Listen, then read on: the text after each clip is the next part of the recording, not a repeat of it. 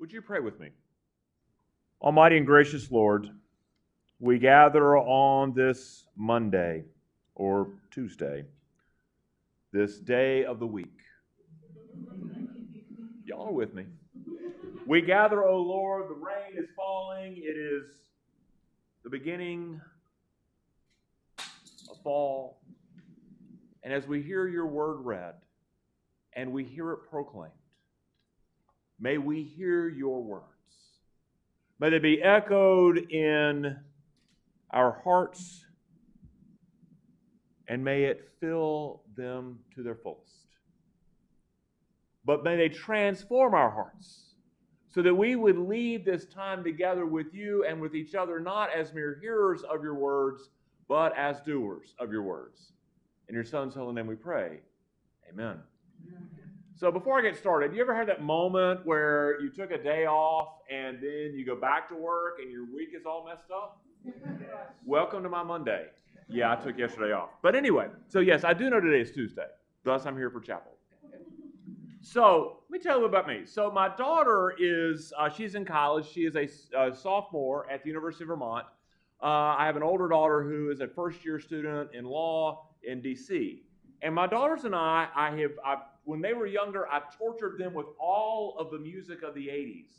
They are good 80s children. They like all the same bands I like. They like everything. So it's no doubt that now that we're in the Spotify era, they are branching out on their own. They're finding their own music. But now the fun is they're sharing it with me.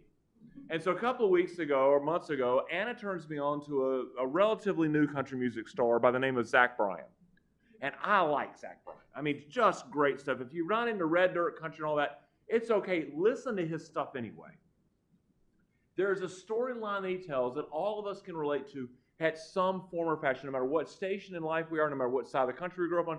I mean, I'm a Southerner, East Coaster. He is Oklahoma, farming, oil wells, Navy, all of that. The complete opposite of my existence. And yet it resonates with me. But he had a new album that came out just a few weeks ago, and there's a song on this album called Pink Skies. And this song, Pink Skies, it traces themes of loss, of memories, of passing of time. It's sort of set around a funeral. But there's this poignant lyric in the course of the song that he repeats 3 times that just hits it home for me. Your funeral was beautiful. I bet God heard you coming. Ooh. Now, haunting here. Your funeral was beautiful, but I bet God heard you coming. There's a comment on a life well lived. Your funeral was beautiful. I bet God heard you coming. It's a fitting tribute. Now, just while we're keeping score here, some of you are going to go into churches. Some of you are going to go into serving in the greater scheme of Christianity. What I hope and what I told my congregation when I was talking about this song once, I said, look, there's this old joke that we preachers have, like, live your life in such a way that the preacher won't be tempted to lie. Yeah, now you got it, right? You see what I'm talking about? So that's a challenge for us, to live in such a way that there is no doubt about how we live, who we are, who we followed, and where we're going to go. As I was thinking of this song, I thought of an article written several years ago by the civil rights leader and the Baptist minister, the Georgia Congressman John Lewis. He wrote this article as he knew that he was dying. In the weeks before his death, he knew that his time was coming to an end. He had cancer. So he writes this article, sort of his final word on the matter of life. And as it was published on the day of his funeral, these are his words. In my life, I have done all that I can to demonstrate that the way of peace, the way of love and nonviolence is the more excellent way. Now it is your turn to let freedom ring. So I say to you, walk with the wind, brothers and sisters. Let the spirit of peace and the power of everlasting love be your guide. John Lewis, ever the statesman, ever the warrior for justice, ever fighting for equality and equity, ever the minister, ever the child of God, left no doubt to us that God heard him coming. So the question is, what about you and what about me? What is our work to do and how are we to do it? such at the end of our lives, at our funerals, that they are a celebration of life of faithful living, leaving no doubt that God hears us coming. So our text today speaks to an issue facing early Christianity, early Christendom. Sort of this, especially in Ephesus. Now what we know is that there was division. There was a division between the Gentiles and the Jews within the Christian church. Now can I give this context? The Gentiles, the Jews thought the Gentiles should convert to Christianity by way of circumcision. The Gentiles thought they could go straight from where we were as pagans and whatnot, straight to following Christ. And there's this logic behind what the Jews were thinking. I mean, Jesus was a Jew, so it makes sense that you would want to become a Jew first in order to understand Jesus and his teachings. Their logic makes sense. However, Pentecost erases all of that. When that mighty wind rushes out over the entire assemblage and they begin to hear the gospel message in all their tongues, in all the languages of the world. Think about if we took all of the international students that come to here to Wake Forest and we said, we're going to gather in the chapel and we're going to pray together the Lord's Prayer and we're going to pray it in our own tongue. Now imagine how beautiful that would sound. Confusing at first, but if we know what it is that we're praying, we know what it is that we believe, it is a beautiful cacophony of the kingdom of heaven. So this author speaks to this. The author of Ephesians begins to speak to this division. He said, yes, you were separated at one time. Yes, you were Jews and Gentiles. However, strangers in the commonwealth of Israel is how he calls them. You were once far off, but you are now brought near in Christ. In his flesh, both into one, breaking down these walls of hostility, breaking down the thing that divides us. You're no longer strangers, but fellow citizens in the kingdom of God. And in verse 15, the author reminds us that Christ came abolishing the law with its commandments and ordinances, that he might create in himself a new humanity in hope of thus making peace. Creating a new humanity from two into one. Now he uses the word kyrios, not nous, this idea of a new humanity, not kyrios, but nous. Meaning a quality, not of time, but of transformation. So he's not talking about new like, well, there was the old and new, like old Coke, new Coke. Those of you that are old enough remember that. Old Coke, new Coke. Not that. He's talking about transformation all the way around. A whole new soft drink, if you will. This idea of transformation. So I think about this in terms of a world that is bent on division, a world that is bent on classes and division around schools and politics and nations and rules and races and all that. The gospel imperative is that we as mature adults, we as followers of Jesus Christ, that we are the trendsetters, that we are the pace setters. We're the ones, the imperative to pick up John Lewis's mantle and his challenge to us, and let the spirit of peace and everlasting love be our guide. Because if not us, if not you and me, if not you and me, then who's to do this? Friends, this is our work. This is our calling. And this text tells us that this new kyrios, this new humanity, this transformed humanity, we recognize that we are one with God, one with each other, and in one in ministry to all the world. Now, those of you that have studied United Methodism, anybody in here United Methodist? Okay, those of you United Methodists, you know these words. One with God, one with each other, and one in ministry to all the world. This is part of United Methodist communion liturgy. But let me just tell you what. This is church liturgy.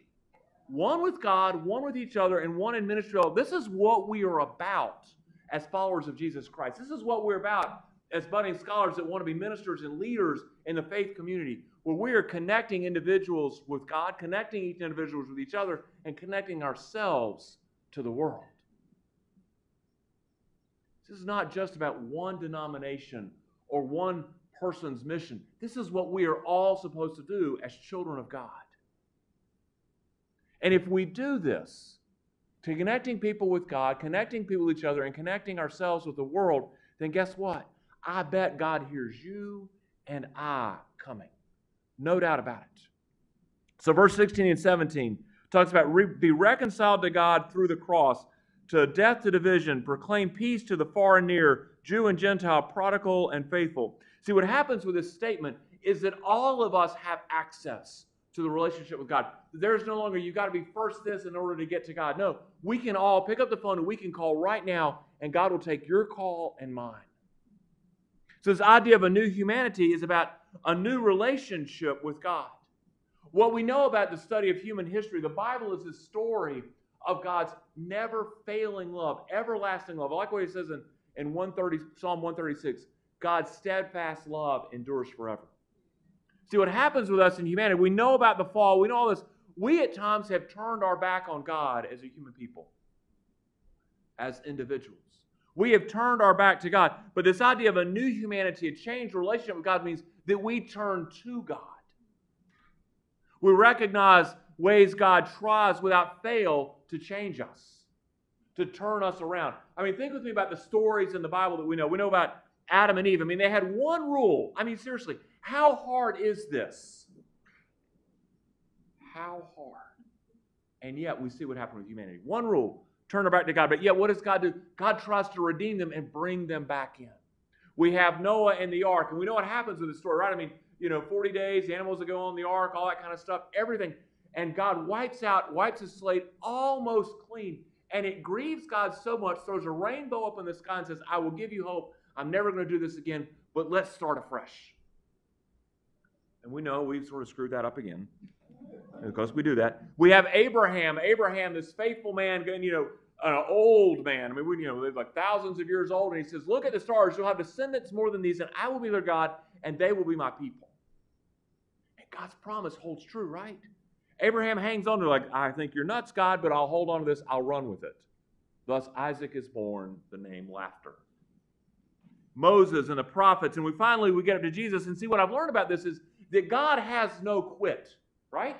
I mean, God has no quit. God will constantly fight for us. I mean, we talk about the stories of the lost sheep, the prodigal son, the garden when Jesus is praying, Lord, let this pass from me, sweats, blood. Folks, that's praying. And yet he goes to the cross.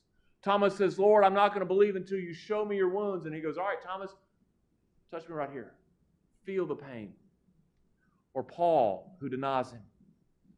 Paul, who persecutes him. Paul, who is blinded and says, Paul, when you believe, I'll open your eyes to something new. See, friends, we can run. We can run all we want from God, but what we begin to know is if we run, that we're just going to die tired, that God wins in the end. So this idea of being at one with God means that we've got to change ourselves, that what we want to do is not for ourselves, but it's to please God. It's what God wants for us. We've got to listen to God. We've got to learn from God. We've got to say things like, not my will be done, but thy will be done on earth as it is in heaven. And see, when we start to live that way, guess what? God hears us coming. But it's not just what we do, how we connect with God. It's how we connect with each other. Also in verses 14 through 16, Christ is our peace. His flesh makes us one, makes us children of God. Now think about this. Jesus pretty much has one message. I mean, I can reduce, all of Matthew's work, all of Mark's work. I mean, they all copied from each other. Matthew, Mark, and Luke, and then John comes along. He basically does the same thing, just he does it in different words. Jesus' command to us is what? To love. Period. Love one another. Love your neighbor. Love your enemy. What that really means is that everybody that we've named is precious in God's sight. No one is left out of this equation.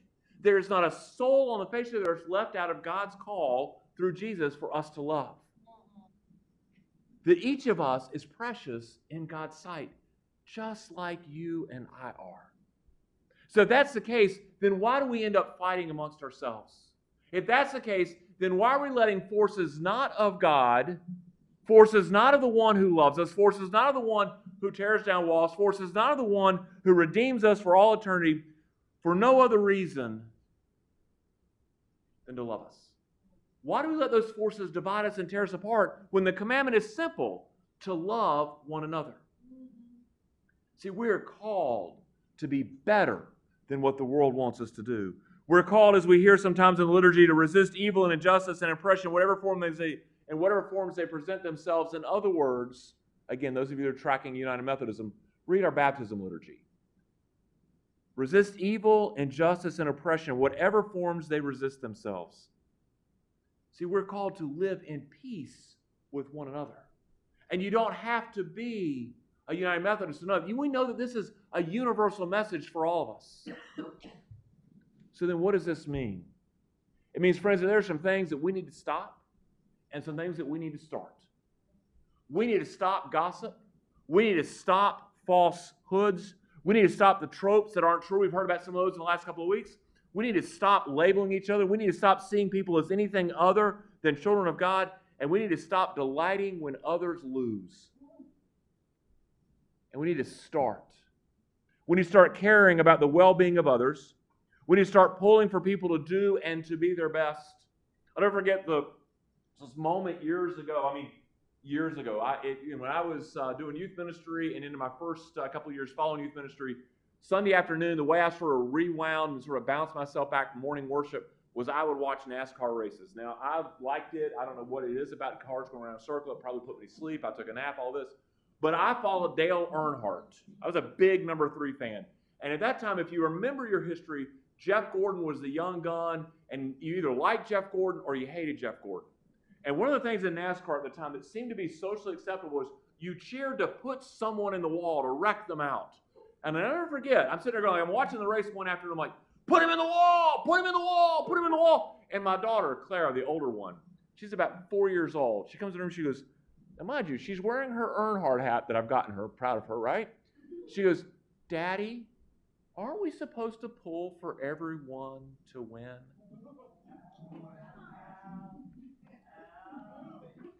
Yeah. Okay. So we need to start pulling for everyone to win, for everyone to be their best. We need to start looking beyond our needs to the needs of others. And we need to start helping one another. I don't care if it's not your job. Help one another. I mean, we talk about this all the time in my shop when we talk about employees. Like if I see one of my maintenance teams struggling to move a set of tables, I can walk down the hall and act like I don't see things. That does not build good teamwork, by the way.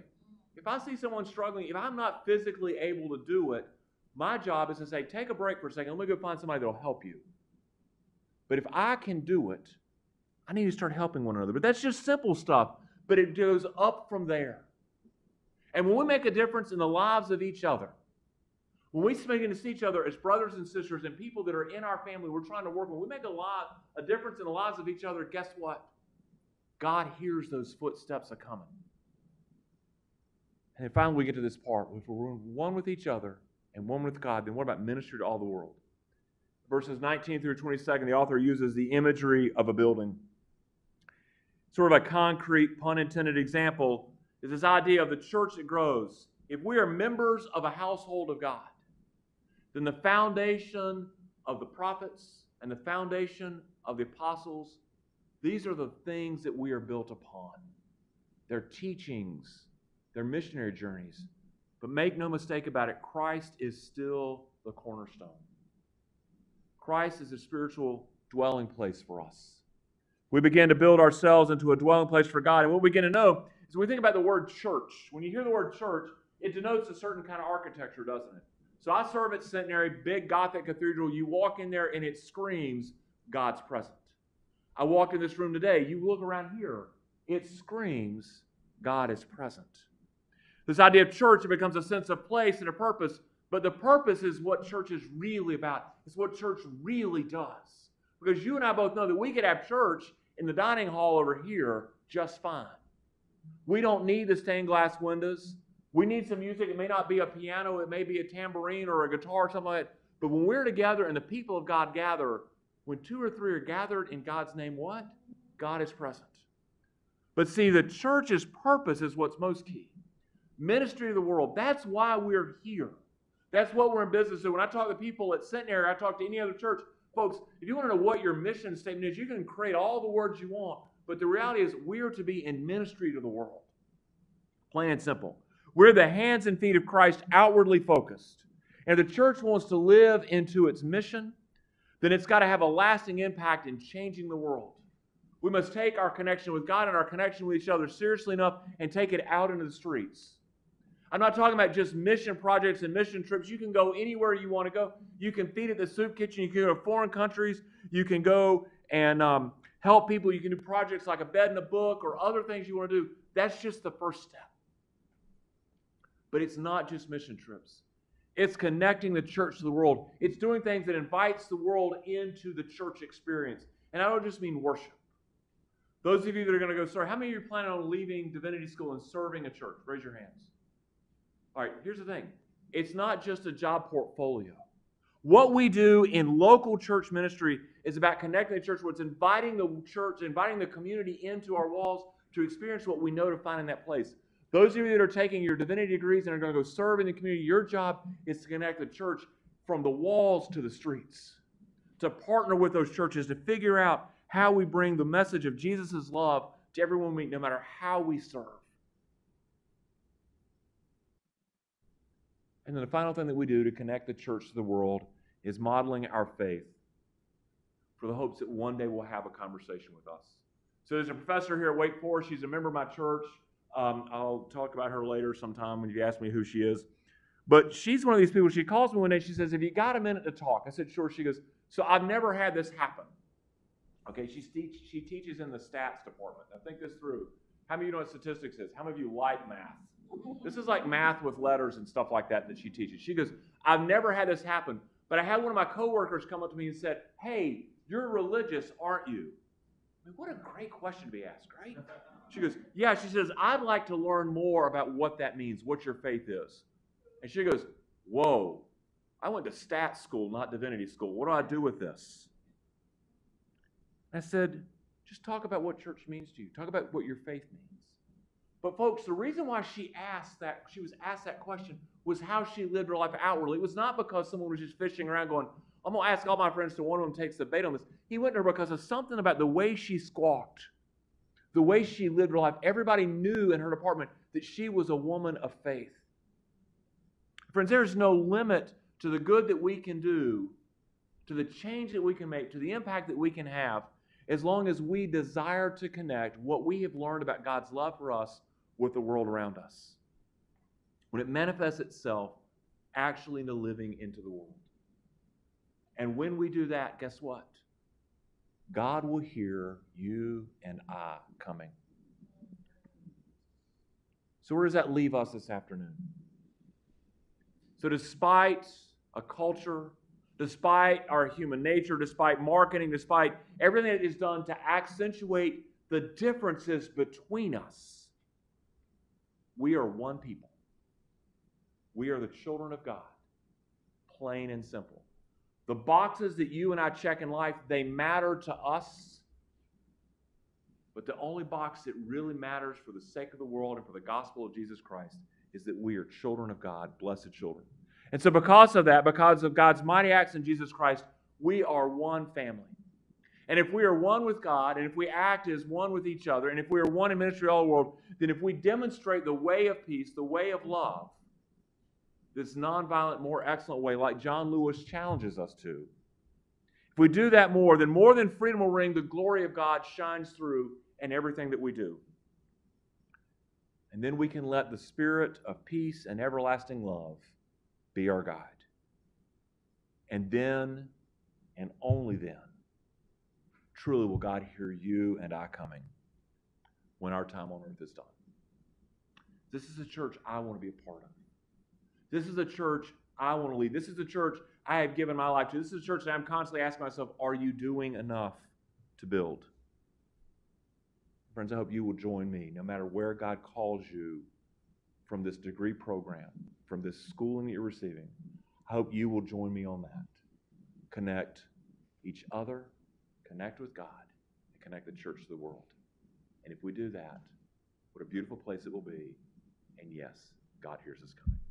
Amen and amen.